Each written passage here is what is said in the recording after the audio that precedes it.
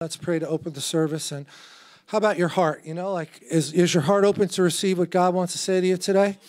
Because this is where it starts. Worship starts in the heart, not in the head. And part of why I like to hold my Bible over my head is to remind me of that God's ways are above my ways. So can we just get that first scripture up there, please, Mike? So they can read the verse.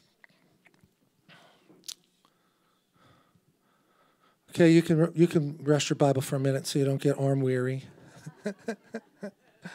Or I could just have you repeat after me. How about we do that? This is from Psalm 144:1. Who trains, you say it, my hands for war and my fingers for battle. That's a short verse. Who trains my hands for war and my fingers for battle. So Lord, we thank you. That's who we are today. We are warriors in the kingdom of God. And you give us that ability to worship you as a form of a weapon of your kingdom. And that we are not wimpy people that hang in the back, but we are out on the front lines doing what you've asked us to do. We will not pull back from the battle, but we want to be like David, who ran towards Goliath.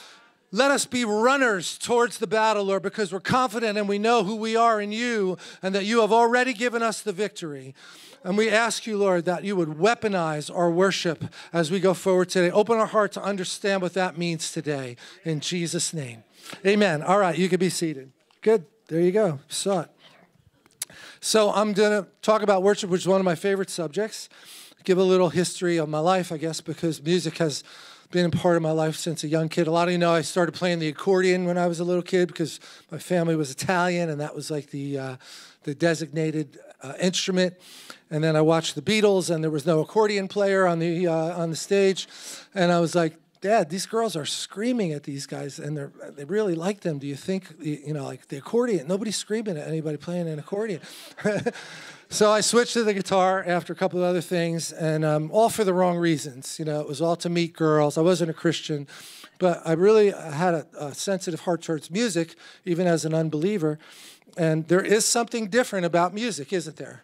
It's like, did anybody get touched by that video today?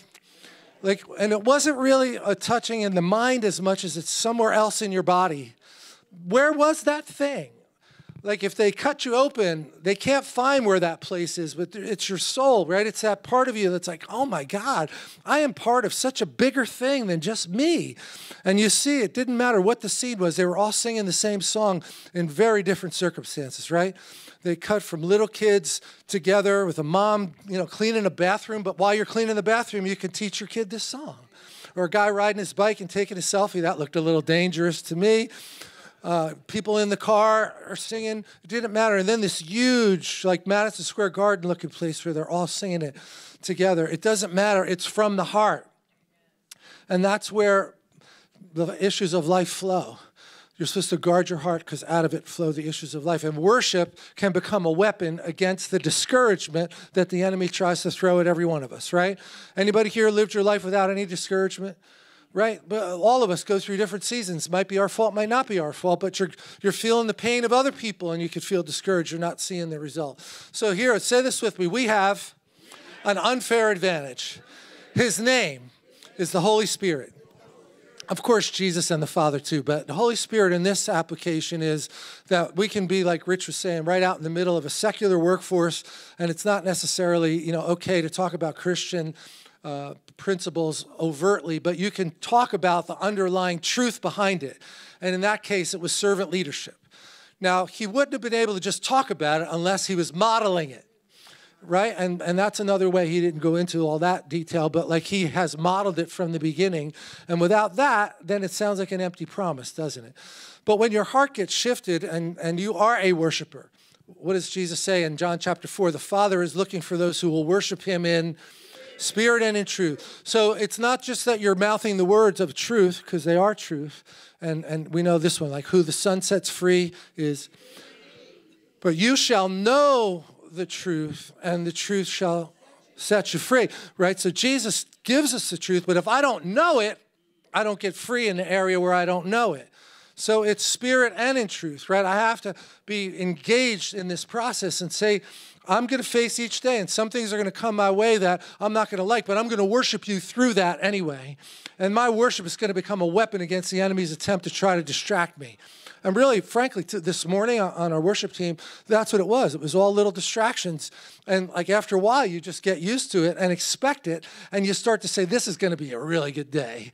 Because there's so many stupid little things going wrong, things not working, things that you've used 100 times. And all of a sudden, there's a glitch in it. Why? Because he knows if he can get you distracted, he can get you upset and get you emotionally hijacked, you're not going to focus on what God is asking you to do. Don't let him do it.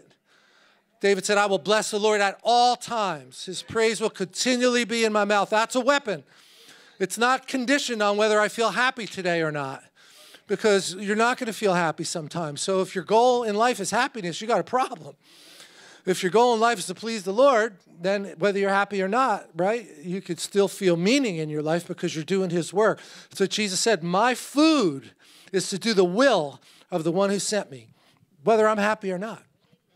And worship is a weapon. Carolyn sang it in that awesome song. My worship is a weapon. My shout is a weapon. My dance is a weapon against that thing that's trying to pull me down and keep me in bed depressed. It's pretty scary what the statistics are in America today about people that are living under depression. So I found it interesting that, you know, the word the Lord gave me, actually, if you remember, I was talking about a meeting we had last Saturday in Pittman, New Jersey, which is down by Cherry Hill. And we were with John and Cheryl Price and Marty Cassidy and other people. It was amazing. Were you there, Barbara? Wasn't it an amazing meeting? It was like 3 hours straight of different people trading the mic, giving prophetic words, praying for people, testimonies of people coming back from the dead. It was one of the best meetings I've ever been in, actually. And as we were there, the Lord gave me a word, and it was that he would weaponize my weakness. So part 2 of that he gave me during the week is that he weaponizes my worship. Because they're very connected, right? It's in that time when you're feeling weak that you have a choice to either have the pity party and unplug yourself and say, I've tried this, it doesn't work, I give up. Or you could say, no, God, I know you're faithful. And it's so important to hear the songs in your spirit, man, because you got scripture in there, right? It's that faithful you are, faithful forever you will be. That's that song, right? Like you could just hear those choruses coming up inside of you. You leave the 99 and you come to find the one, the overwhelming, never-ending, reckless love of God. He chases me down, fights till I'm found, leaves the 99. I couldn't earn it. I don't deserve it. Yet he gives his life away to us. He still gives it away. And you got to just keep encouraging yourself with the truth of the word. Now, we're memorizing scripture. That's important. But as you're meditating on songs, if they're Christian, they're going to be based on scriptural principles. And today we were making decrees after one decree after another. Something happens when your voice comes through your system and you make that decree. I know who I am. Right? Like it's not a haughty thing. It's like, wait a minute, devil, who do you think you're talking to? I'm a chosen generation, a royal priesthood, a peculiar people. God chose me. Why? Not on my merit, by his love. And it's unconditional. And I'm moving forward and becoming more like him every day. I mean, that really should be our goal, right? So I never really heard this word weaponize when I was growing up. It's kind of more of a modern word, and I looked it up, and it didn't come into the language until 1957. And it was the military that used it, as you would imagine. And it says here, can you get to that next one? Yeah, there, you can see it now. It says, the dictionary says weaponize in 57, and then at the onset of the Cold War, scientists first weaponized rockets, fitting them with nuclear material and equipping them for launch. And I'm going to say the rockets, in my analogies, are prayers and our worship. But also in the decade of the decree, it's also our words become a weapon, especially when you speak the truth. So if you find yourself being negative, like really negative, is that the Lord or the devil? Like what was the big complaint in the desert was the Lord was saying, Moses kept saying they're murmuring and complaining, they're murmuring and complaining, and the Lord was not pleased with the murmuring and the complaining. And it becomes part of the atmosphere that you're in if that's what you're doing all the time, because 10 of the spies came back with a bad report. And only 2 came back and said, no, we could take this land. So you can't get infected by your culture that's around you. And I know many of us in our jobs, it could be very negative, right? Lots of cursing, lots of stuff they talk about that. I'm shocked by things that people say in the workforce. But it's like, no, remember Daniel? When he was in Babylon, he was a captive, he wouldn't eat their diet. So you don't have to eat the world's food. You can say, you know what? I'm going to just have vegetables. And you watch and see if 2 weeks from now I'm not in healthier shape than the rest of these people. And he was, right? So you can live by a different standard. You're in the world, but you don't have to be of the world. And Jesus even prayed to the Father and said, I pray, Lord, not that you take them out of the world, but that you prosper them in the world. That's my summary of that. So our unfair advantage is the Holy Spirit, and our rockets are prayers. And God weaponizes our rockets of prayers and worship as we keep decreeing and declaring. Even in the course of your day, you might not even be consciously thinking about it, but there's a song going in your spirit, man, that's repeating over and over again the truth of the Word of God in a song. Now, if you're not saved, music probably is affecting you in a different way, and you got suicide songs going over in your head, maybe. Or songs that just completely contradict the Word of God, like Me and Mrs. Jones Got a Thing Going On. How about that one? Anybody old enough to remember that one? Here's the killer. We both know it's wrong, but it's much too strong to let it go now. That is a blatant lie. Blatant lie. You got no thing going on because Mr. Jones is going to find you with his shotgun, okay? Then you're going to have no thing going on. Oh, God, help us. Help us. Because the words of the songs, if you're not saved, are also going through your brain. And the devil uses that as a weapon. So you're in a war either way. I want to be on God's side. I know you do too. And look, the language of warfare is not meant to be so like negative and hostile. It's like when sin came into the garden, a war started. When Jesus came and defeated death, that was a major victory. And it says now death has been defeated. We live in this place between Jesus' resurrection and when he returns where we have the power, but we have to access it. We have to be intentional about accessing that power. When he comes back for the final triumphant return, we will have what Adam and Eve had. There will be perfect communion with God. No more sin, no more dying. In the meantime, we have a part to play in this. And if we get discouraged, it's going to be hard for us to be able to be as effective as he would want us to be.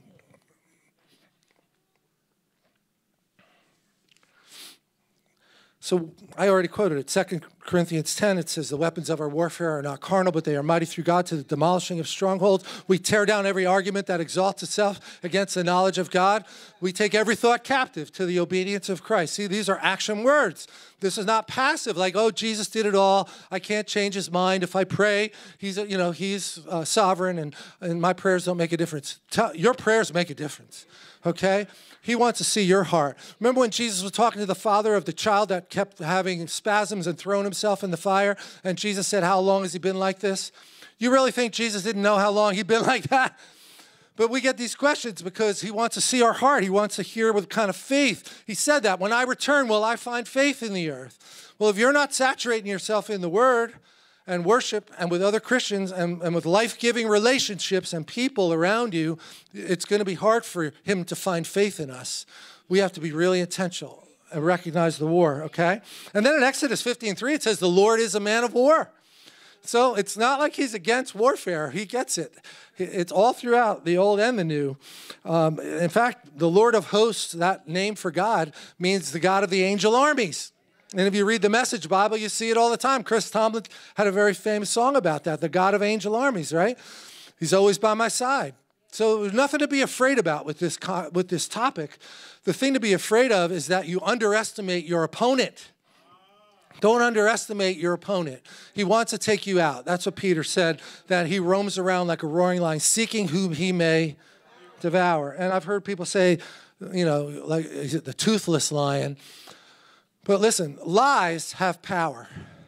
So if you believe it, there's a real tooth there. The reason someone would say it's a toothless lion is because the truth pulls out his dentures. He can't gum you to death. But if you believe the lie, there's power in the lie. He has no authority over us. But if you believe the lie, then he has power over you. So that's why this is so important, to have the truth of the Word of God in you and not for you to filter it and say, well, I believe this part, but I don't believe that part.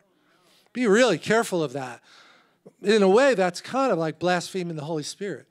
It doesn't mean we can't have differences of opinion about what the word means, okay? Because that's true, that happens. But what is our goal and our intention is to be transformed into his image every day, more, with ever-increasing glory, it says. All right, so let's go to the next one. Is that where 1 Timothy is? Yeah, okay. So I just was reminding myself of some of the verses of songs that I listened to before I became a Christian. Some of you may remember this. But at the top verse, it says, a Cold War is a state of political hostility between countries. So the political hostility in the kingdom of God is two different government systems, the government of Satan and the government of God. So they're at war with each other. Satan has no weapon he can use against us except a lie. Okay? So once you know the truth, you've countered his lie. The truth will counter the lie. Now, of course, there's sickness and there's disease. That was through Adam and Eve's sin. Death came in the garden. But we pray against all of that, right? And Jesus took the curse of that thing to the cross with him. So we believe it's God's will to heal us. And he's not using sickness to teach us a lesson. He wouldn't be a good father if he did that. So what does the devil use? It says threats, propaganda, and other measures short of open warfare. Because he can't touch you. You're God's child, but he can lie to you. And he can tempt you. So there's no weapon he can use against you except a lie, and you don't have to believe the lie. All right? So I don't know if you remember the song Stairway to Heaven. I sure don't like talking about secular songs in church, but I'm just trying to expose how the enemy uses these things to get in your brain. I was a musician in high school, and that's when that song came out, and we knew right away. It wasn't a stairway to heaven. It was a stairway to heroin. They're talking about drugs, talking about getting high. You know, if you buy this little bag, you'll feel like you're in heaven in about 15 minutes after you inject it. See, that's called medicating your pain. And that's why people use drugs. And it's so addictive that after the first one, it's almost impossible to stop. I remember one time a guy offered it to me for free when I was in college. I was a football player and, I was in good shape, working out all the time. Another friend of ours who we knew was younger and not in college, but all he did was throw his arm over the back seat and let a guy inject him with heroin. I think he was 16. And I don't know how long he lasted, but he died of it. Maybe 10 years later, I don't remember. It might have been more. But once that first hook gets in, it's much harder. There's a big barb on that hook, and it's much harder to pull it out than it was to let it in, right? And there's all of this treacherous activity that goes on, and people think, oh, I could handle my alcohol, no problem. Yeah, 99 out of 100 times you handled it, but at that 100th time, only takes one mistake to get a girl pregnant. And that's going to change her life, right? Now, you could say, well, had an abortion, and we would never condemn anybody for having an abortion prior to you getting saved, right? We all made horrible, horrible decisions and choices, but now, hopefully that you're a Christian, the Holy Spirit says that's a life. And maybe you could put the child up for adoption if there's a mistake. I'm not condemning anybody or judging. I'm saying you have a whole new grid that you look through, and you could be healed of any of the pain that came with that. But if a girl that's not a Christian thinks, oh, it's no big deal, I'll just have a procedure, there's something really profound about life. And destroying a life in your body, it's going to scar you emotionally as a woman and a man too. We're meant to raise children and raise families and not take them out, right? So there's scar tissue that we have from when we were living a belligerent lifestyle against God. And now all of a sudden he's saying, no, I love this, before I get to those songs, 1 Timothy 1:18. This charge I entrust you, Timothy, my child, in accordance with the prophecies previously made about you, that by them, say it with me, you may wage the good warfare. So you're supposed to get your word and war over your word. Not just for you, for your children, for your family, for your finances, for all the things that he tries to use against us and lie to us about, for favor on your job. War over those things. What does that mean? You're not passive. You war over your word.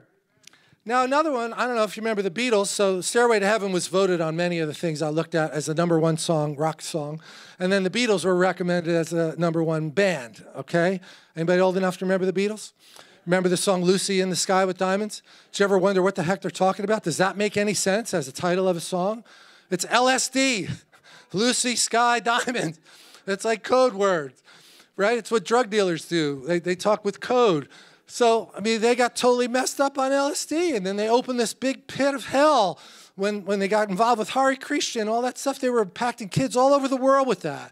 What if they had become Christian, right? They could have easily become Christian, but the devil pulled them in the wrong direction. And then the last one, sympathy for the devil. Is there anything hidden about that? As a senior in high school, I went to Madison Square Garden and saw the Rolling Stones, and this was their final song. I mean, how much more blatant can it be? We have no sympathy for the devil as Christians, okay?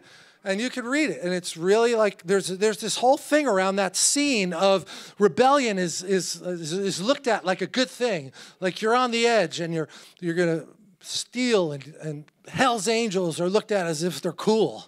They're not cool, okay? They're murderers. So which camp you want to be in? It's pretty obvious, right? I want to be in God's camp. I want my works and my thoughts to be productive and redemptive for the kingdom of God. But if I'm not careful, there's a whole bunch of noise coming in my ears that's going to try to pull me the other way.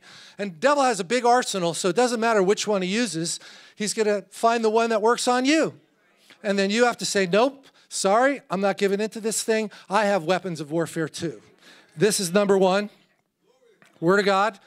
Spirit, number two, Jesus as our model, knowing the Father's love. These are all the cornerstone principles that we have to own. We have to own them. It can't be somebody else's understanding. You have to own all those things. We doing okay? All right, so I just want to give you an example of weaponized worship in the Word, okay? And a lot of you already know it, but I always came back to this as a young Christian, and I had been playing guitar for a long time already when I became a Christian. And it's right out of 1 Samuel 16, verse 17, says, Saul, talking to his soldiers, was being harassed by a spirit, and he said, provide me now a man who can play well and bring him to me. Okay? So there's something even the world would say is that music calms the savage beast. Have you ever heard that one? Remember the cartoons when you were a kid? Did you ever see the animals were just going crazy and all of a sudden they'd play a song and they would calm down? What is that? Like, what is it about music that does that? It touches a different part of us. It's not our brain. It's not logic. It's somewhere way closer to our heart. And you know it's got this other factor to it because you could hear a song after 20 years. And first time you hear it after 20 years, you're brought back to the place you were where you have a memory with that song. Right? There's a spiritual aspect to music. But if it's not directed redemptively through the Lord, it's going to be used to destroy. Here's another one, Stevie Winwood. When you see a chance, take it. Like if you could cheat on that guy's girlfriend, the door's open, go for it. That's exactly what he meant. I'm not even going to quote other ones because they're too foul. So anyway, they understood in the Bible that Saul was being harassed by a tormenting spirit. But if we could find somebody who can play anointed music, the spirit will leave. Isn't that amazing? They knew that.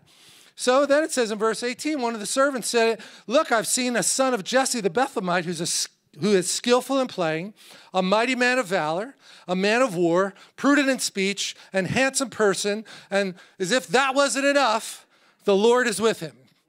All he had to say was, the Lord is with him, no matter what you look like. Okay? God doesn't judge the outside package, does he? He looks at the heart.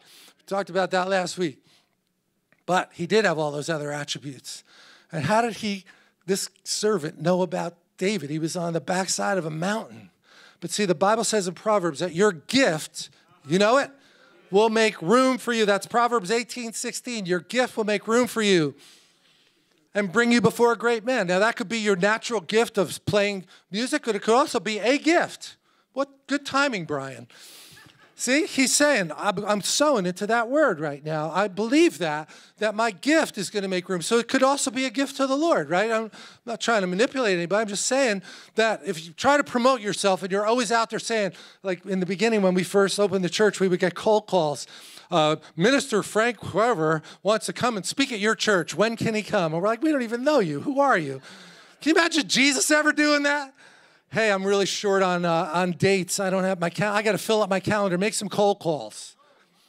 What about the anointing? That's what we're looking for, not cold calls, okay? Anyway, whatever. You get my point. They knew about David, not because he tried to promote himself, because when you have talent, people know about it.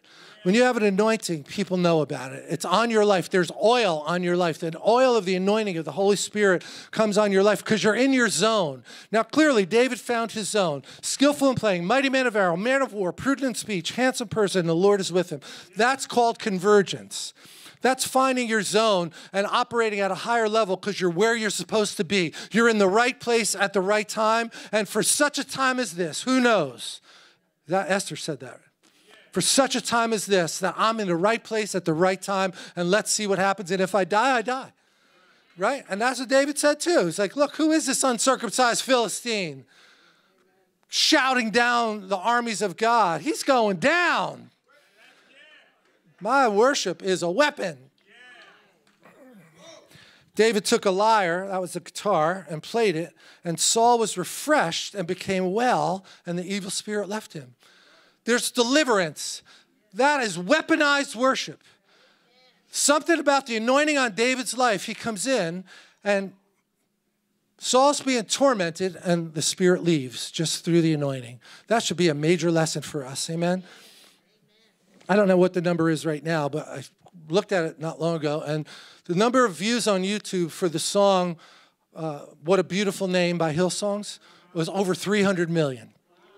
See, so if you don't think there's some unsaved people smuggling Jesus in the music, you're wrong. They're not all saved. That wasn't 300 million Christians that were watching that. It's an anointed song. And it's penetrating the airwaves, and it's touching people's hearts. And all of a sudden, they're being forced to say, I wonder what I really do believe. It says it's a weapon against the kingdom of darkness. He hates the anointing. The devil hates the anointing. So I mentioned that I was going to mention Harriet Tubman, and I haven't seen the movie, but I've done enough. I know that she's being considered to be put on on our currency, the first woman that would be considered to be put on our currency. And I don't know why that's been delayed. It should have already happened from what I was reading. But that's quite an honor for somebody who couldn't read or write, right? And just as this pillar of a historical figure. I don't know if she later learned how to read or write. I don't know that much about her. But I do know this, that she was what they call on the internet the conductor of the Underground Railroad. You can put the next one up. There she is. Okay. And that's what it says. Harriet Tubman was the conductor of the Underground Railroad. One of the songs she taught her crew as she was trying to get them out was called Wade in the Water. It's believed that she used this traditional Negro spiritual as a way to warn slaves to get in the water to hide their scent from the slave-catching dogs on their trail. Oh, I read that and I just sat back in my chair and went, oh my God, what a turn of a phrase. First of all, the strategy of getting under the water so the dogs can't smell you, that's the anointing of the Holy Spirit. That's when Israel was escaping Egypt and God hid them in the cloud. So you could be walking through a tough situation, right? That's what it says about Jesus. He just walked through the crowd. They were ready to throw him off the mountain, but God puts a protective envelope around you. And she knew enough to say, if you get in the water and you get underwater, the scent won't be obvious to the dogs and you could hide. But look, think about how she used a Christian song as a weapon in warfare to protect these people, to get them out. And I would never know what it's like to be hunted like an animal, where dogs are trying to chase me down. But what the Lord showed me is that drugs was like a slave-catching dog that was on my trail. And you know, it might not be drugs. It could be other things. It could be opioids. Well, that would be a drug. But you might have started because you had an accident and you were in pain and your neck was bothering you and they prescribed prescription drugs to you, but you kept taking them. See, unlike me, using them, I won't even go why I was, never mind. Scratch that from the record. There's a lot of slave-catching dogs that are after us today. And I'm in no way demeaning what she had to go through and what these people had to go to, but what's the spiritual application? And it could be food. We talked about that the last few weeks, is that we could have an unhealthy relationship with food. We know we all need it. It's legal as Christians. We're all allowed to go out to eat together. But we have to be really careful that we have the right approach to this subject. And no way being condemning. I'm just trying to expose a tactic of the enemy, is for us to have an unhealthy relationship with the food and use it for comfort instead of using it for nourishment. That's another lie. Let me tell you, Jesus gives you more comfort than Ben and Jerry's. And again, no condemnation, but what about tobacco?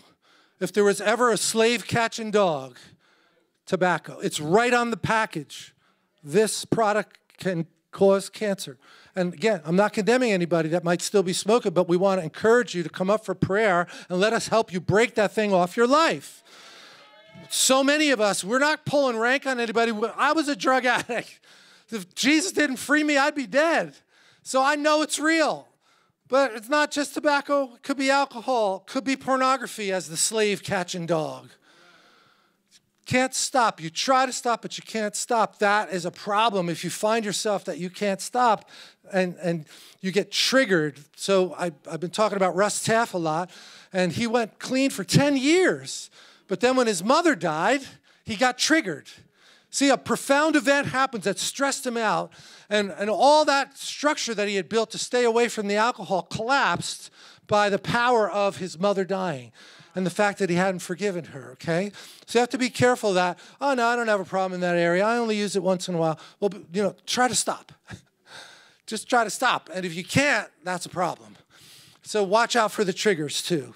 And then you ever hear of cross addiction? I could use a double entendre here. We should be addicted to the cross. But cross addiction in the parlance of addiction recovery is you quit drinking, but then you become addicted to the internet. And the problem of addiction didn't go away. You just stopped drinking. It's like a dry drunk, right? The compulsive behavior is still in there. And one of the quotes I said, they may have quit drinking. The individual has yet to deal with the emotional baggage that led them to alcohol in the first place. See, so until you get to that root, you're really not free. Amen. Everybody okay? I just want to go through a couple of statistics because it's easy to live in our bubble and forget how much pain the world is in. And what this man, Juan, did today is he stepped into a kingdom that's going to allow him to be free. Clearly free from the guilt of sin. That's the first thing that Jesus does, is lets us know that we're forgiven, right? So you don't have to beat yourself up and think, yeah, but what about this? And what about that? I did this, I did that. The Bible's full of people like Paul the apostle, who was a murderer of Christians. And the Lord said, my grace is sufficient for you. In your weakness, God's strength is perfected. You can throw yourself on the mercy of the court and say, I'm sorry, I failed you again. I didn't mean to do it. And he'll give me strength in that weakness. So this says, Romans 6:18, having been freed from sin, you now become a servant to righteousness. So it's not enough to just stop drinking. You have to then find another thing that's redemptive and powerful, and you get addicted to the Lord. That is Bible language. There is a verse in there that talks about being addicted to ministry in a healthy way. Okay, you know what I'm saying? Give us this day our... So every day, like the Lord is telling us to pray that way. Today, I don't want to forget you. I've been a Christian for 5 days. Give me a weekend off so I can party. Well, people make deals with God all the time, right? So what does it say? 70,000 drug overdose deaths in 2017 in America. Highest ever in history. Half of opioid-related deaths are due to this drug called fentanyl. 1.4 million people attempted suicide in 2017. 47,173 were successful. How bad does it have to be for 1.4 million people to attempt suicide? It's way more common than you realize. People are struggling a lot more than you realize. It's not the kind of thing anybody's going to want to talk about, right? But there's a ton of pain. And when they meet Christians that have joy and have a peace of God about them and are using worship as a weapon to keep the enemy from getting them depressed, that is a really encouraging witness to them that maybe there's a way out of this thing. And then abortion, 500,000, it said in 2016, was the leading cause of death in America. You know, not that some parts of the media wouldn't consider that, but this was a Christian source, and I think you got to put it on there. Heart disease, cancer, tobacco, and then alcohol-related death, 88,000 in 1 year related to alcohol. So again, like you drink 99 times, you're okay, but that last time you go too far because you got triggered over something, car crash. Like, wow, be careful. Nobody's that good all the time. So have discipline about it. Like, you know, give yourself a cutoff and say, that's it, or don't drink. You know, that was my solution. That was really easy.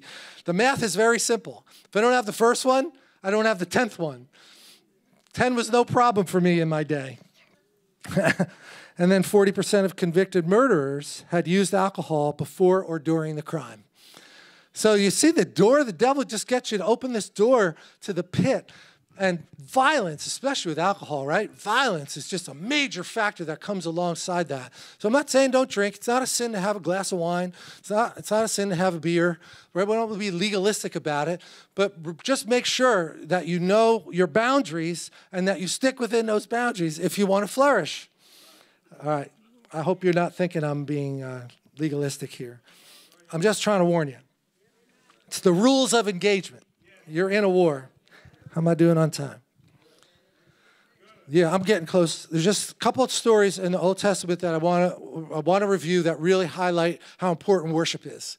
And I'll just give you a little bit of a background for it because maybe we're not getting in the Old Testament as much as we could be, but there's a lot of truth and a lot of lessons in there for us. And it's the history of the nation of Israel, right? And they have many ups and downs. They had a season of judges, and there was a cycling problem where God would raise up a man of God, and then they would fall into sin. And then God would raise up another man of God or woman of God, and they would fall into sin again after a while, and he would have to raise up another champion.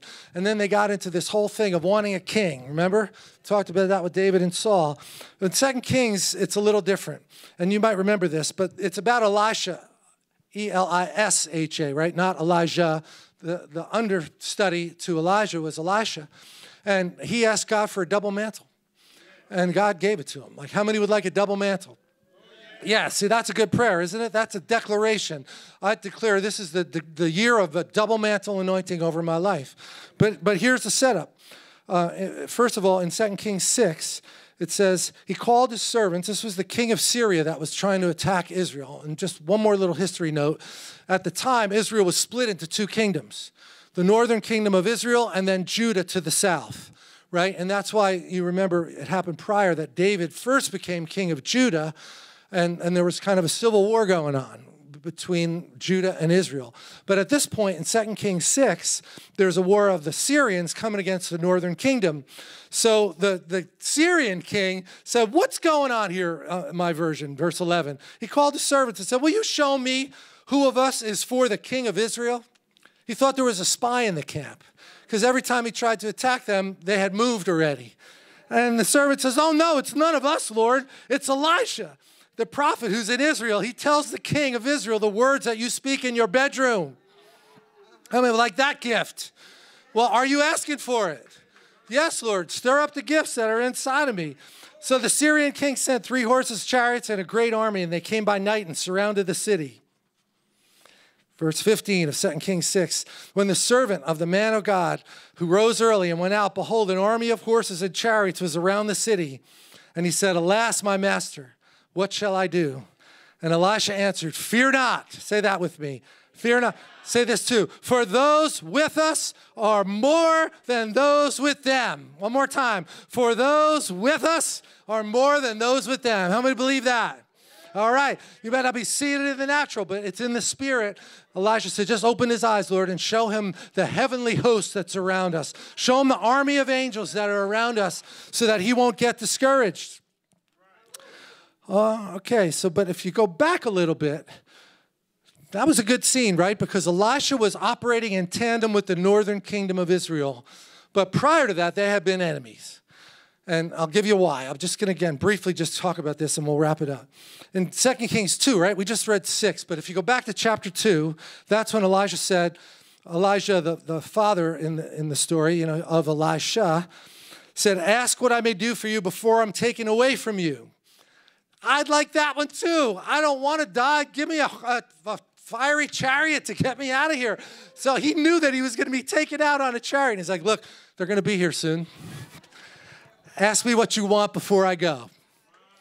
And how many of you would know to say, give me a double portion of your spirit? If you're leaving, I want double what you got. Why not ask? What's the harm in asking? And he even said, well, you've asked a tough thing, but here's the condition. If you see me when I'm taken away from you, it shall be so for you. But basically, if you don't see me, it won't be so. Verse 11 says, then it happened. Suddenly a chariot of fire appeared with horses of fire and separated 2 of them. And Elijah went up by a whirlwind into heaven, and Elisha saw it. What does that mean?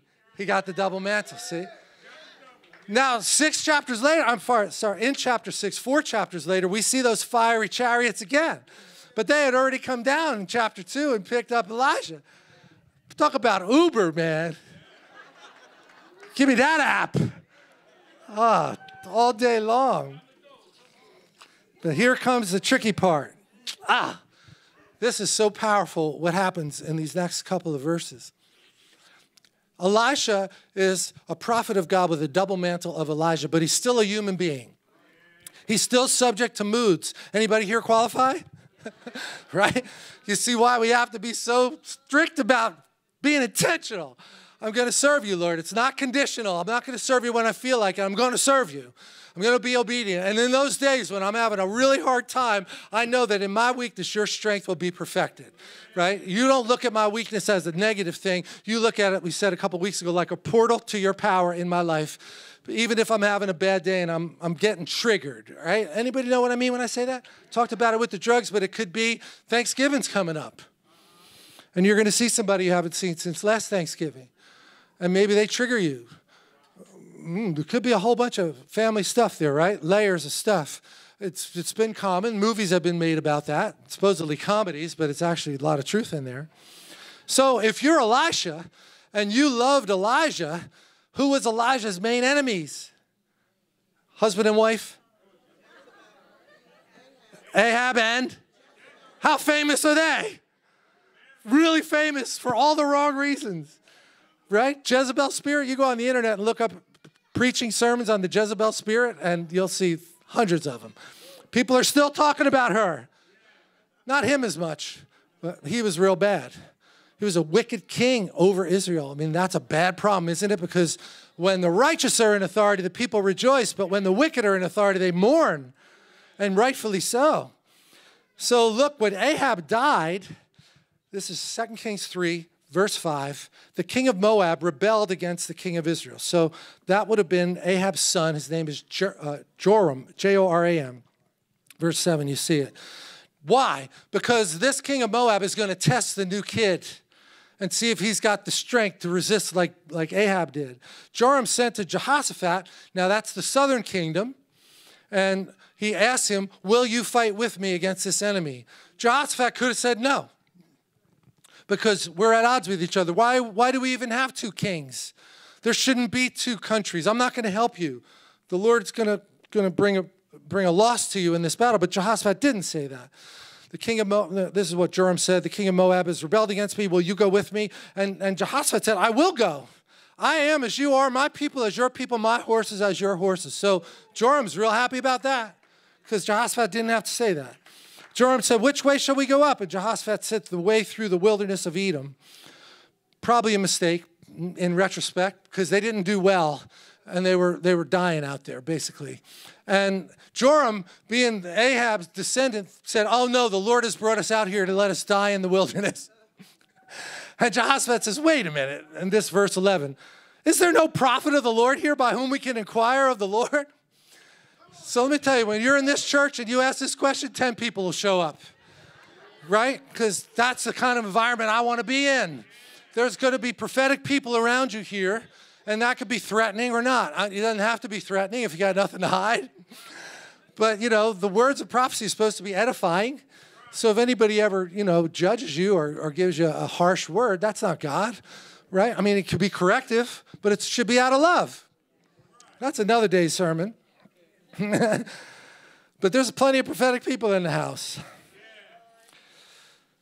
Oh boy, but we're about to have a little dumpster fire, they would say in my business. Like, there's a problem coming up here because there's some undealt with baggage. See, is there no prophet here? And then one of the king's servants said, Elisha, the son of Shaphat, who served Elijah, is here. And Jehoshaphat, remember the southern kingdom guy, he says, the word of the Lord is with him. So Joram, the king of Israel, and Jehoshaphat and the king of Edom all went down to see Elisha. So let's just imagine that Joram looks like his mother and father, right? That would be understandable. Child looks like the parents, right? So they come walking up, and Elisha sees them coming, and who does he look at first? The one that reminds him of Ahab and Jezebel. What do you think he's feeling right now? Warm and fuzzy. Oh boy, see, you got to really watch your heart. He's a prophet. Jehoshaphat is counting on Elisha to be right with the word. It's life and death on the line. So you don't want to come up to a soulish prophet. Somebody who's operating out of their soul realm is going to give you a bad word. There's a big warning against that in the Bible, right? It's got to be true. Okay, so Elisha, I think, was a little grouchy that day. And he says to the king of Israel, what have I to do with you? Not like, hey, good to see you. How's it going? Do you like the palace? You took over for your father. He passed away. I'm so sorry your father passed away. He was such a nice guy. Right? That's when your nose is growing. As you're saying those things, you can see your nose growing in front of you because you know you're lying. What have I to do with you? Go to the prophets of your wicked father Ahab and your wicked mother Jezebel. Now, is that how you want to meet the prophet? Because they're going to be calling down fire pretty quick. That's biblical. Like, you're like, oh, Joram's probably going, I knew we shouldn't have come to this guy. But the king of Israel said to him, no. The Lord has called us, these three kings together, to deliver us into the hand of Moab. See how negative he is? He's already assuming the worst. Well, if you had Ahab and Jezebel as your parents, you might too. And Elisha had Elijah, and he has a double portion. So Elijah said, I think in a little bit of a sneer, as the Lord of hosts lives, before whom I stand, surely were it not that I respect the presence of Jehoshaphat, the king of Judah, I wouldn't even look at you, Joram. Key right here. But now bring me a minstrel. He knew enough he was self-aware enough to know, I can't give a word right now because it's going to come through a really dirty filter. But I need a minstrel to come in and clear the atmosphere, get rid of all this noise, all this triggering that I'm feeling by seeing these wicked people. And I have enough respect for Jehoshaphat to say, I got to hear from God. And if I go in this condition, I'm in trouble. And they're in trouble. And he had enough fear of the Lord to wait until, remember, David drove away that evil spirit? You get the anointing in the room, and all of a sudden, boom, things clear over your head. That's actually a verse in the Psalms. It says, it was all so confusing to me until I entered your sanctuary. And then all those confusing thoughts left and clarity, like true north, became evident again. And it's so powerful, right? The minstrel played. While the minstrel played, the hand and power of the Lord came on Elisha, and he said, thus saith the Lord. See, with confidence, not through the wrong filter, not through him being triggered. So this is the spiritual condition of your life, right? Like, you want to make sure you're in a healthy condition before you answer people, before you respond in the wrong attitude. Not that you don't have to be firm with people. Sometimes you do. But let it be driven by the Lord's presence, not our soulish pleasure. Amen? That's weaponizing Elisha's worship. And God gave them the word, and they won the victory. See, because the right word came through. Believe in that for yourself? A little louder, and I'll finish. Yeah, stand up. Time to read our marching orders. It's almost like I want to salute when I read this. You know, like we're looking at the king, and he's about to send us out on our mission, and this is what he's saying to us. I don't know, it's kind of small. Can you read it? All right, so this is in Philippians chapter 4, verse 8. Paul is saying, whatsoever things are true, whatsoever things are honest, whatsoever things are just, whatsoever things are pure, whatsoever things are lovely, whatsoever things are of good report, if there be any virtue, if there be any praise, think on these things. A little louder. Think on these things. You need to control yourself. Take every thought captive to the obedience of Christ. He only did what he saw his Father doing. So you can ask yourself that question. This thing I'm about to do right now, did Jesus see the Father doing this? Boy, that would clean up a whole bunch of mess, wouldn't it? It would stop it right in its tracks. And you know me, I can't get through a service without the Passion Translation somewhere. And this is how Brian Simmons interpreted it in Philippians 4:8. He says, so keep your thoughts continually fixed on all that is authentic and real. Just stop for a minute and just dwell on that for a minute. So the devil's a counterfeit. That's what lies are. A counterfeit bill is a lie. It's not the true U.S. dollar bill, right? It's counterfeit. So keep yourself thinking on these true things. Keep your thoughts continually fixed on all that is authentic. Well, it could be a minor thing like gossip. And I don't know if this is the Lord prompting me right now or not, but that can hide really easily as prayer. You know, you get together with people and you start talking about, oh no, we weren't gossiping, we were just going to pray for them. And I just wanted my friend to know what was going on in their life for the last 45 minutes. No, I don't think it takes 45 minutes to pray for somebody. God knows the problem. Get it? Like, it's subtle. It sounds like you can justify it, but is it really this? Is it really authentic and real, honorable and admirable, beautiful and respectful, pure and holy, merciful and kind? And then I love this. Fasten your thoughts. Isn't that a great word picture? Fasten your thoughts on every glorious work of God, praising him always. Look, there's going to be something we're going to have to deal with, right, for the rest of our lives that we're here. There's going to be things that try to come in and rob it from us, but I love to think that my worship over here is a weapon against the devil.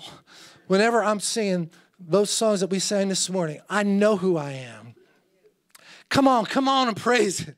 My praise is a weapon, right? Like, how about that? Raise a hallelujah. My weapon is a melody. Heaven comes to fight for me.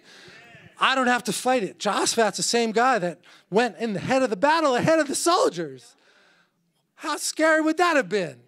But if you believe God's got the angel army, you march in, praising the Lord. Let's lift our hands. Lord, we are all worshipers here of you, the one true God. We know your voice, and we're not going to follow the voice of a stranger. So, Lord, we just pray you sanctify this vessel that we're living in right now. We don't want any impurities in here. This is not legalism. It's not about judging from the outside. It's about our heart. And where is the affection of our heart? And fastening our thoughts to you, keeping our minds on the things above, not on the things of this earth. And really just being a voracious eater of your word. And a voracious worshiper, Lord, that senses Holy Spirit, because we want to be like David. When we walk in a room, the evil spirits leave under the anointing. And we want to be as alert as Elisha was to know that when we're not in the right frame of mind, to wait and to clear the atmosphere, even if it means repenting and just making sure that we're operating from your spirit and not from our flesh. Lord, I thank you. Each one of us here is a soldier in your army, and we want a promotion. Lord, we don't want to stay stuck as privates. We want promotions, Lord, and we know that comes through being obedient. Like Rich said earlier, there's a blessing in obedience.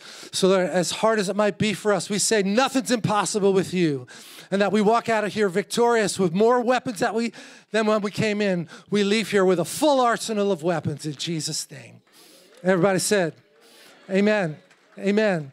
Come on for prayer. You might have something harassing you, right? The Bible says that Jesus saw them as harassed and helpless. We want to stand in the gap with you and do battle with you on whatever that front is. Have an awesome day.